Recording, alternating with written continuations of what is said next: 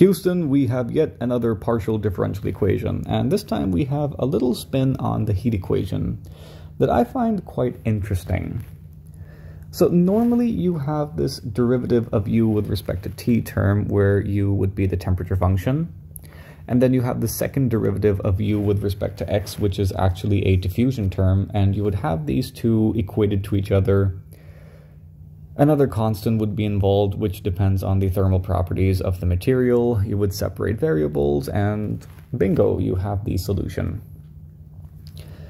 However, in this case, we have this extra beta times u term, where beta, I must specify, is a positive real number.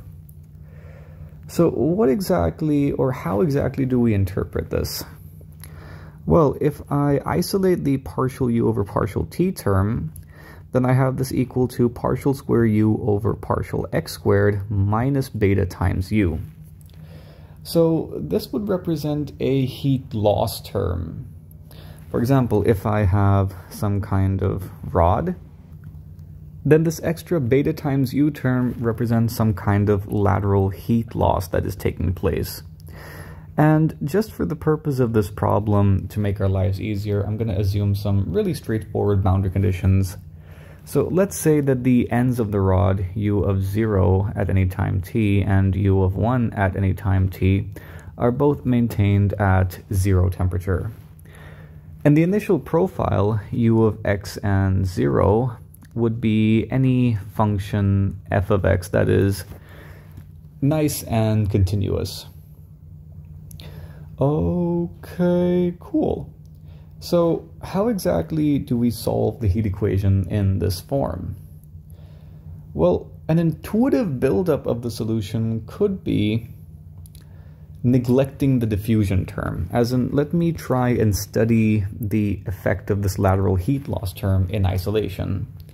And I think it's more or less obvious what it would result in, but still, let me just evaluate it out here explicitly. So partial u over partial t equal to negative, and what is wrong with my pen? Much better. So partial u over partial t would equal negative beta times u, but this is of course just an exponential function.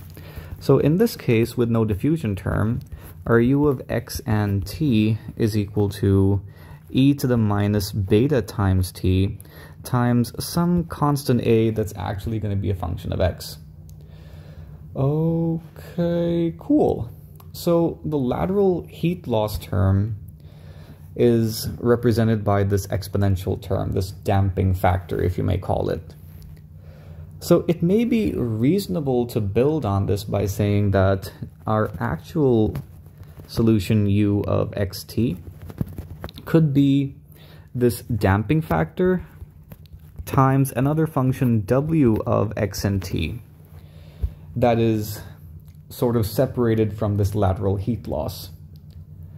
Okay, cool. And this kind of simplifies, this really does simplify our work quite a bit, because now if I differentiate first with respect to time, in that case I have e to the minus beta t times partial w over partial t minus beta times e to the negative beta t times w of x and t. So this sorts out to e to the minus beta t times partial w over partial t minus, this term is once again our assumed temperature function, or the form of the temperature function. So that is beta times u.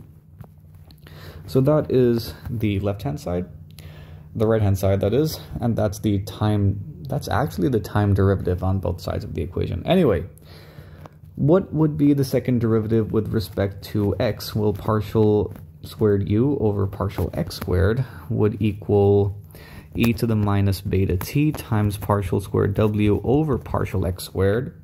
So now if I insert these terms back into our heat equation, then we get on the left-hand side the derivative, the time derivative, sorts out to e to the minus beta t, terribly sorry about that, times partial w over partial t minus beta u. And recall on the right-hand side, we had this diffusion term, partial square w over partial x squared minus the beta times u term again. So there's cancellation.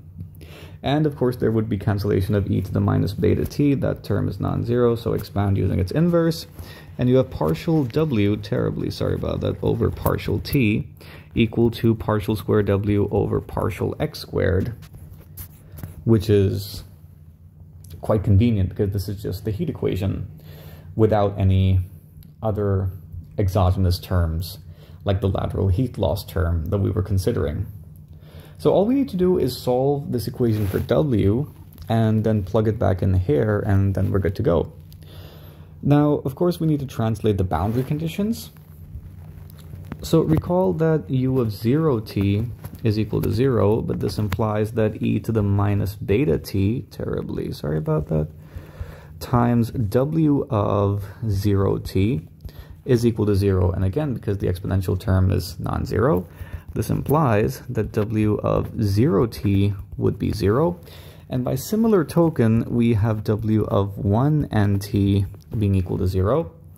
And of course, for the initial profile, u of x0 being equal to f of x, plug in t equal to 0, and the exponential term is just a 1. So that is w of x and 0. So we have some straightforward Dirichlet type boundary conditions, which evaluate to a Fourier sine series, which I have evaluated in the previous video on partial differential equations. That was, what is that sound? There's some, just some construction material being moved about. Anyway, what on earth was I talking about? Oh yeah, so in the previous video on partial differential equations, I think that was the nonlinear equation that is actually the viscous Berger's or Berger's equation. So we reduced that to a heat equation and then solved it. So you can check out that video if you're unfamiliar with how to solve a partial differential equation of this sort, which you may think would be unlikely if you know how to solve partial differential equations. I mean, why would you be watching a video? Well, what's Math YouTube for? Math YouTube is specifically for looking up videos on advanced math that you do not know. So do check out the video. And here I'm just going to write out the solution that for such boundary conditions, that is to say Dirichlet type boundary conditions, your heat equation solves out to w of x and t being equal to the sum over k from 1 to infinity of a sub k times e to the minus n squared pi squared t multiplied by, what exactly? Oh yeah, sine terms. So sine of k pi x. And of course, to determine these a sub k's, we can make use of the orthogonality of sine functions. And this implies that each a sub k is actually equal to the integral from 0 to pi in this case. No, wait, it's 0 to 1, the length of the rod. So this is supposed to equal twice the integral. I really should have wrote this out on my notes instead of saying trivial, because I always forget this. Anyway, so this thing equals the function w of x at 0, which is of course equal to our f of x times the sine of k pi x dx. Okay, cool. And of course, to convert back into our u solution, recall that u here is just the damping factor times w. So that means we are left with the sum over k from 1 to infinity of a sub k times e to the minus n squared pi squared t times e to the negative beta times t. So I could factor something out here. So we have e to the minus t times, what exactly? Oh yeah, beta plus n squared pi squared, which looks dope, times the sine of k pi x. And that, ladies and gentlemen, is what solves our modified heat equation. I hope you enjoyed the video. I hope you learned something from the video. Be sure to like and subscribe. Thank you. See you next time.